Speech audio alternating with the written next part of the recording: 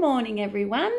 This is Miss Amenta back again, and this is task number 1, our nature task that we're doing, where we went out last week and we went into our gardens and into our yards and we tried to find all the things that were of nature. So not things made by people, like this bucket here. That's plastic and made by people, and all those glorious things inside are made by people. But things that the earth provides us with and that is made by our planet. So we had a look outside, and as you remember, I found some things like these here, these pods, gorgeous. And I found a beautiful green feather on the ground. And I also had in my bowl, because I have a special bowl that has all these things from nature in it, I have this glorious flower here that once was a protea but now it's dried. And I also had some beautiful big leaves. Look at that. That leaf there is a ginkgo leaf. It's beautiful. And if you have a look, it has many different colours related to yellow and green. And there's a tiny little bit of red on the corner. Now, art teaches you how to look at things differently, how to look at things as a big picture, and also how to look at things in detail. So we learn to appreciate something like this leaf, because we have to look at it closely when we are to turn it into an artwork. So, for me to look at things closely, I need these glasses. Now, I know some of you have glasses, and if you do, make sure that when you're in art class that you're wearing them so you can see better. Ah, that's better. Now, last class, you were to trace those objects from nature, like so. Trace the outline into a formation or pattern on the page, filling it all in.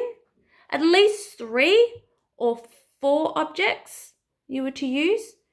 And then you were to get your textures and fill in the patterns that you saw on your objects. I'll give you an example on this leaf here. There are a lot of different patterns. Okay. And I tried, if you have a look here, to add all those lines into my leaf shape to form the patterns. Now, that's where you should have got up to last class. A picture similar to this. And I want you all to have a look at, when you finish today, downloading this somehow. Get mum and dad to take a photo and send it through You Educate Us so I can have a look and we can do an art gallery wall. And if mums and dads have also, and big brothers and sisters have also done this task, and they can put their artwork up too. It's a good task. What we're going to do today is we're going to look at how to apply the paint. And it's important that you have a bucket of water. Now, I've already played with some of the paint here, so that's why the water's this colour. So clean water in a container and a few different size brushes. Some thin ones, some round ones, some flat ones or thick ones. If you've only got one brush, that's fine, only use one. But it's better that you have a variety for this task. The paints I'm going to use are these ones here. Okay, so these paints here, they're water paints, so you need to apply water to them for them to be used. And in the center here is where you can mix a color, make a color. And we'll have to do a little bit of that today, because some of these beautiful leaves here from my artwork, they don't have all the colors in these dishes. Okay, So these are good, and you can get these from the $2 shop or any sort of gifty shop, discount shop. Really good. The other paints you can use, any sorts of paints, that's fine, so long as we've got variety of colour. Lots of colour, kids. So what I'm going to do is I'm going to show you how to fill this in with paint. But before we do that, let's have a little bit of fun with colour. Let's get our fun on when it comes to colour. So here we have a piece of paper here, and I'm going to have my paint here so you can see the different brushes, and I'm going to have some colours here for you. Okay, now what we are going to do is we are going to take one of our paint brushes, middle size brush, this one here, and we are going to use red. So mix your paint in the red. And remember from school we say to make a lovely muddy puddle because we want bright colours. So we mix for a little bit like that. A lot of paint on our brush. Now when we apply the paint, we've got to make sure that we have pinch and rest when we apply our paint brushes. Yeah, pinch and rest. And we draw with our paintbrush like we would a pencil. All right. Now I'm having a play, so I'm just using the paintbrush very gently and having a look at what I can make with the paintbrush till all the paint runs out of it. Man, and I'm also looking at that beautiful red colour, thinking how glorious it is. Now the next colour I'm going to add is I'm going to look at my palette and I'm going to see what colour looks similar to that. And I see that orange does. Orange and red, as we know from our colour wheel, are very, very similar. So I mix, mix, mix. Now I'm just going to add a little bit of the orange up here. Just for a bit of fun. Mix, mix, mix. It's not as bright as I would like. So I'm mixing in there a little bit more to get my orange on. Beautiful orange. Yeah, look at that. Happy with that. Now, oops, I'm also going to add, there we go, so we can see. I'm also going to add some yellow. Okay. Because these are the colours that I saw in my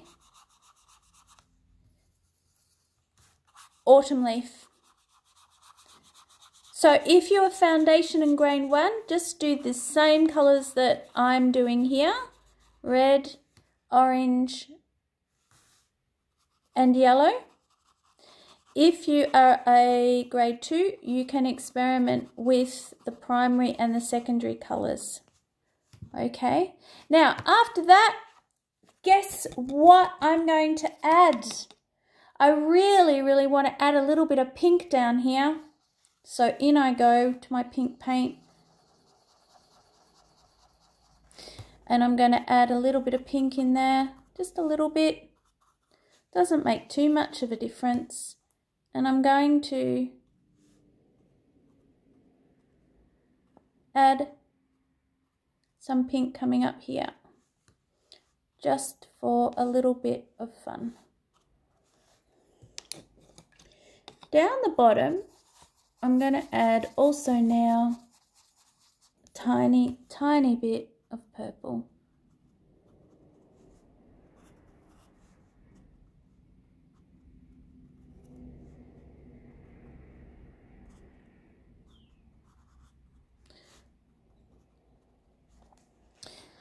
So that's just me, Miss Amenta, having a play with her paint. Okay. having a little play there with it. Now you can do that if you are prep.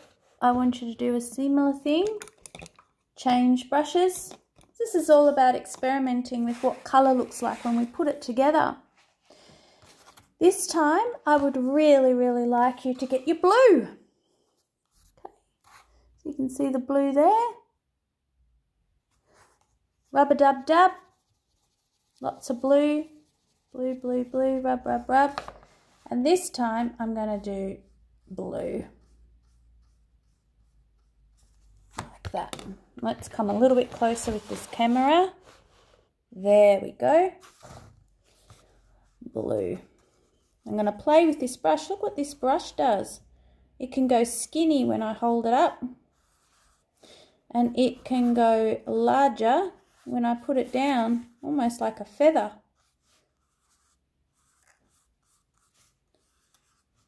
If I want darker blue, I have to rub-a-dub-dub a little bit more here. And I have to dab it at the bottom, just to get it a little darker. Mix, mix, mix. Bit more darker blue at the bottom there. Yay. Yay. Now the next colour that I want you to experiment with and have a play with is green, green, green. There it is. Green. Where is it? There. Green. Put some green in here. Oh, I want it stronger than that. Now, as you know, there are many types of greens, not just one. There's a light green. There's a green that's like a almost a yellowy green, which you often see on leaves. Yellowy green. I really like yellowy green.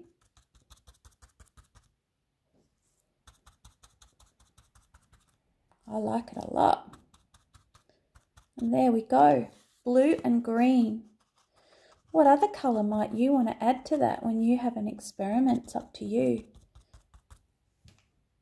Over the top, I've decided that what I might do with this crazy brush, because it's a very, very thick brush, look at that, is I might get some of that lovely light yellow there, very light yellow, because it's so bright. I'm going to really make a muddy puddle out of that.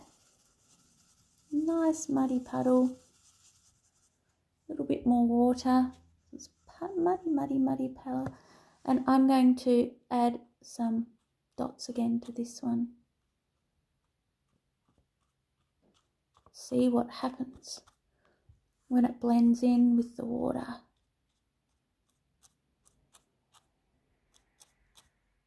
See what happens.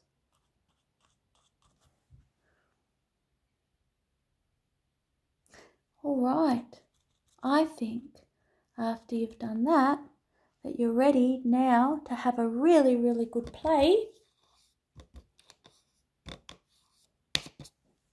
on your actual artwork.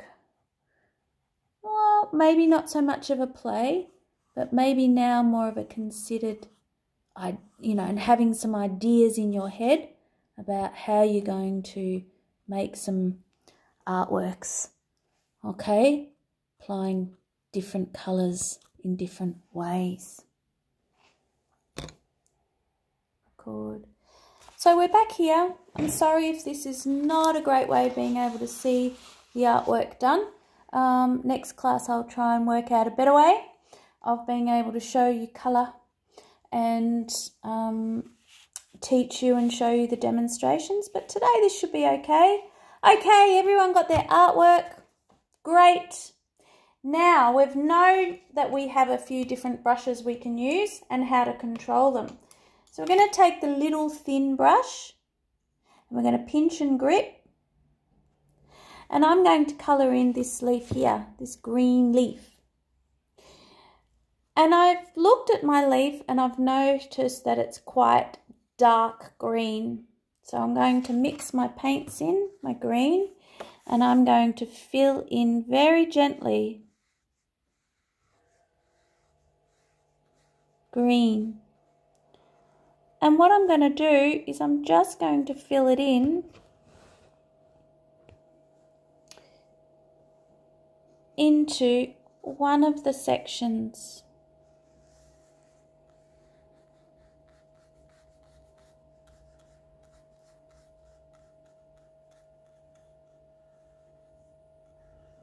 Like that.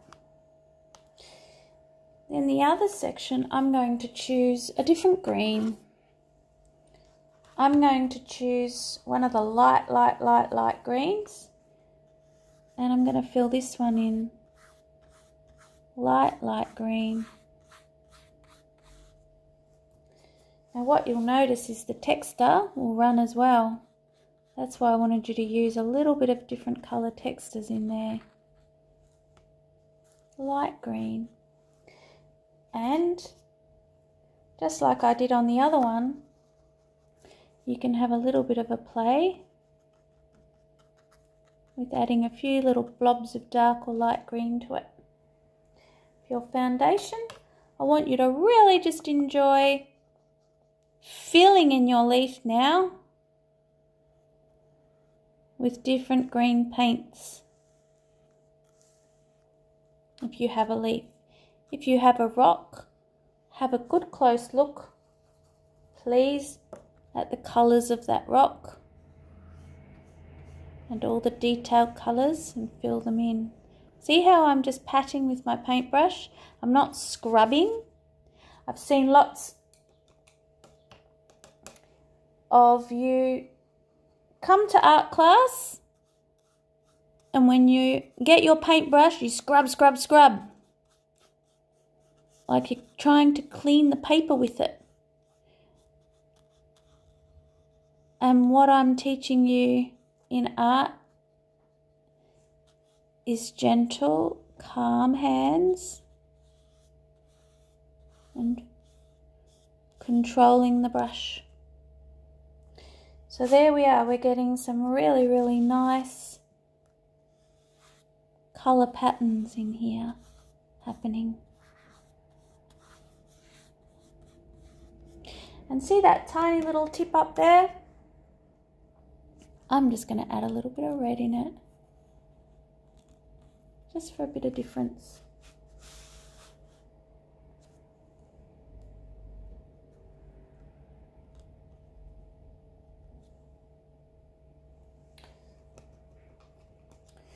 So that's one leaf. Oh, mate, a lot of you will probably say, Miss Amenta, that leaf looks like it's bleeding now. Probably true. So we might make it a little bit more orange.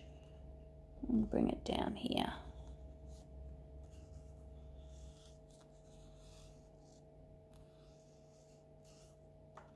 Give it a little bit more orange to the core there. Go around the edge. Like that.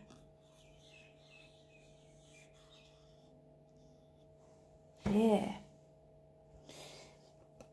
And if you like, you might want to add now some darker greens to your leaf in different areas, because they've got lots of lines, haven't they? These leaves, lots of lines.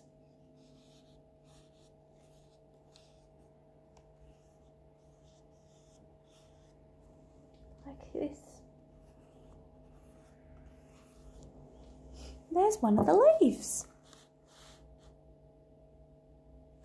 How about we have a look at filling in one that might be from autumn, like this one here. So what colours do you think this one might need?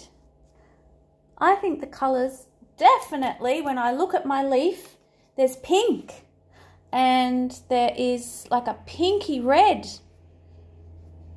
And there's definitely yellow, so I'm going to make a pinky red first, and I'm going to fill this little bit here in pinky red, and this one here in pinky red. So I'm filling in some of the different shapes in pinky red that I can see.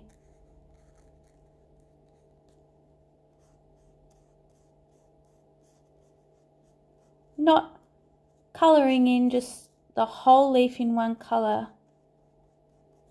Okay, the important thing is to teach about looking at detail at some things, seeing all the different colours there, and different ways we can apply that colour.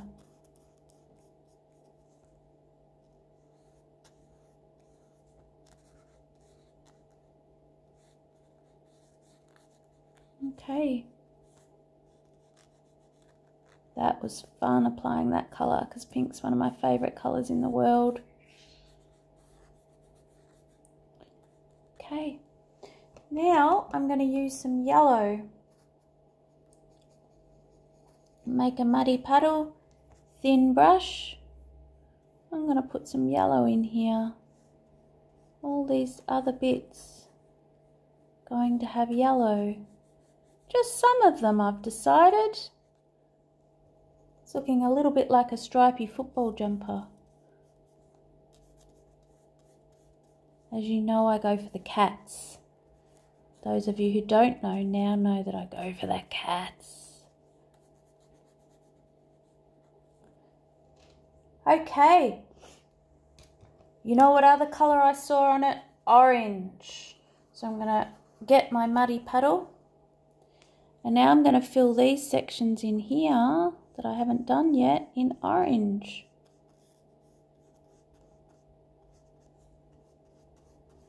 Bit of orange.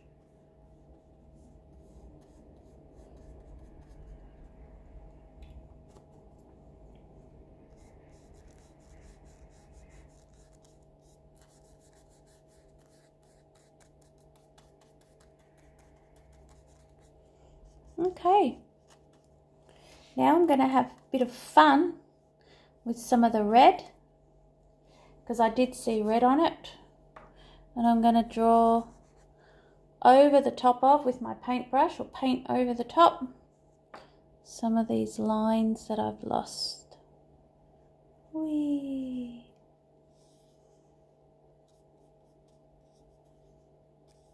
With my paintbrush.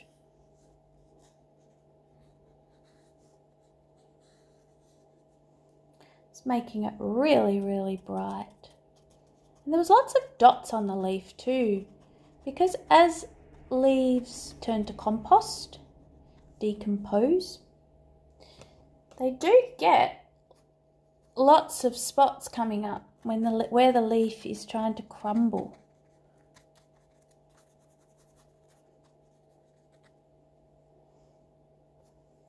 So I like adding that onto my leaf where it looks like it might crumble.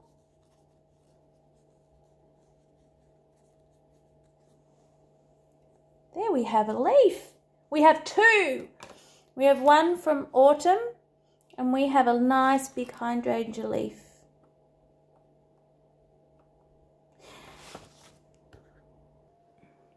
So now it's your turn to get working on your art piece.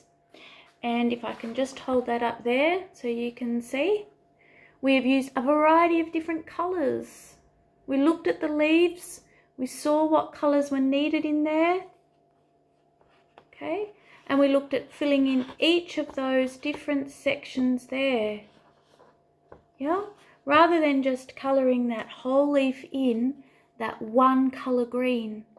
So it's teaching you to use variety and teaching you to fill in the different shapes there, yeah. Okay, now around the outside here where it's white, you can choose a colour, or you can leave it white, or you can even do it blue, which would look lovely too.